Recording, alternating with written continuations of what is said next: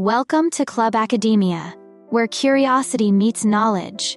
Today, we're diving into a fascinating topic: the difference between true north and magnetic north.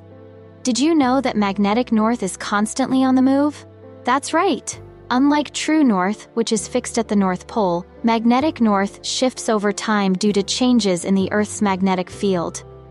This fascinating dynamic can throw off navigators and explorers by hundreds of miles. But that's just the tip of the iceberg. In today's video, we're not only going to explore the differences between true north and magnetic north, but we'll also uncover the rich history of how we discovered them and reveal 7 incredible facts that will change the way you think about navigation. How Earth got its magnetic poles, the strength of its magnetic field, and the crucial role it plays in protecting life on our planet. To understand how Earth developed its magnetic poles, we need to look at the structure of our planet. Earth has a solid inner core made of iron and nickel, surrounded by a liquid outer core. As the Earth spins, the movement of molten iron creates what we call the geodynamo effect. This dynamo effect generates electric currents, which in turn produce magnetic fields. These magnetic fields combine to create a strong, overarching magnetic field around our planet, leading to the formation of magnetic poles, one in the northern hemisphere and one in the southern hemisphere. Now, let's talk about the strength of Earth's magnetic field.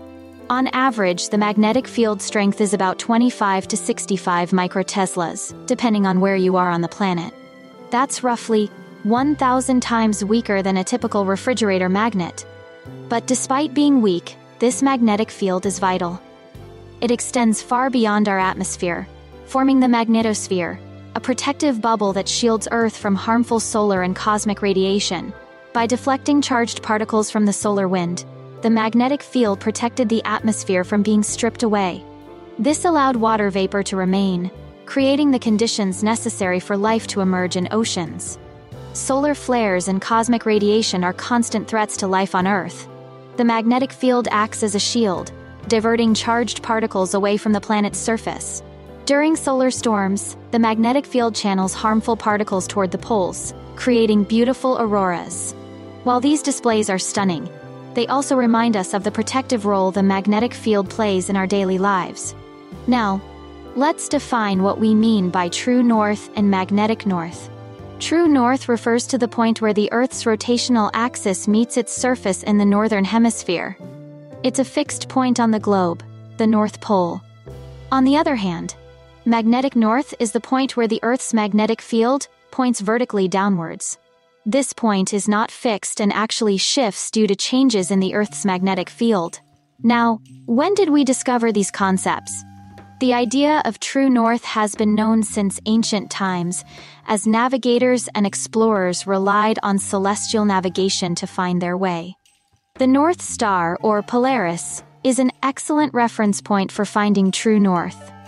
Magnetic north was identified much later. The first known use of a magnetic compass dates back to the 11th century in China. By the 13th century, it had spread to Europe, revolutionizing navigation at sea. Now, let's explore 7 fascinating facts about true north and magnetic north. The magnetic declination. The angle between true north and magnetic north is called magnetic declination. This angle varies depending on where you are on Earth. In some places, it can be as much as 20 degrees or more. Magnetic pole movement. Did you know that the magnetic North Pole is constantly moving? It has shifted hundreds of miles over the last century and continues to change due to the dynamic nature of the Earth's magnetic field. Navigational challenges. Because of magnetic declination, navigators must adjust their compasses to account for the difference between true north and magnetic north. Failure to do so can lead to significant navigation errors. True north in mapping. Maps are typically oriented to true north, which helps provide a consistent frame of reference for navigation. When using GPS, you're relying on true north for accurate positioning. Geological influence. The Earth's core is primarily made of iron, which generates the magnetic field. This geophysical property not only defines magnetic north, but also affects its movement and strength over time. Historical navigation. In ancient times, sailors relied heavily on the stars for navigation, using true north to guide their journeys. The introduction of the magnetic compass allowed for navigation in cloudy or stormy conditions when stars weren't visible. Military and aviation applications. Understanding the difference between true north and magnetic north is crucial for military operations and aviation. Aircraft and military units must account for magnetic declination to ensure accurate navigation. In summary, true north and magnetic north play vital roles in navigation and understanding our planet. Whether you're exploring the wilderness or flying high in the sky, knowing the difference can make all the difference. We'd love to hear from you. What other topics would you like us to explore in future videos? Leave your suggestions in the comments below.